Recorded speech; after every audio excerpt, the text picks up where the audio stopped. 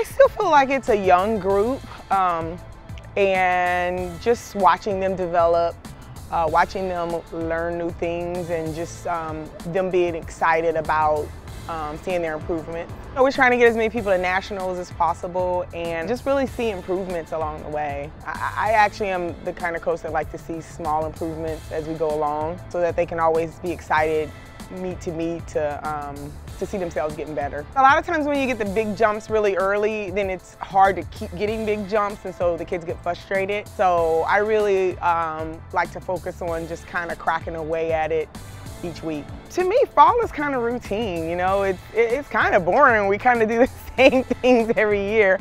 But the great thing about it is the people who have been around kind of know what to expect. I've seen some of the athletes that are juniors now really had a much better fall than they've had in the past. So that's always exciting to see that they can hammer out the training better than they've ever done before. I think they're kind of young, you know, but again, you have like Tiana Daniels, who's been a national champion, Zola and Ariel, who've been on national championship relays, and for them, it's time to kind of have them do their own things individually. So that's what I'm kind of excited to see this year. Miriam is getting a lot better. Zola's the one we're really kind of counting on to come through because she was running some really unbelievable splits last year in the relay, but just didn't put it together in the open 400. So that's one thing I'm kind of excited to see what she's going to be able to do. Padria Seymour, we're excited about her. She is a fifth-year senior, but she's learning some new things and has a different like training regimen, and I think you won't see it right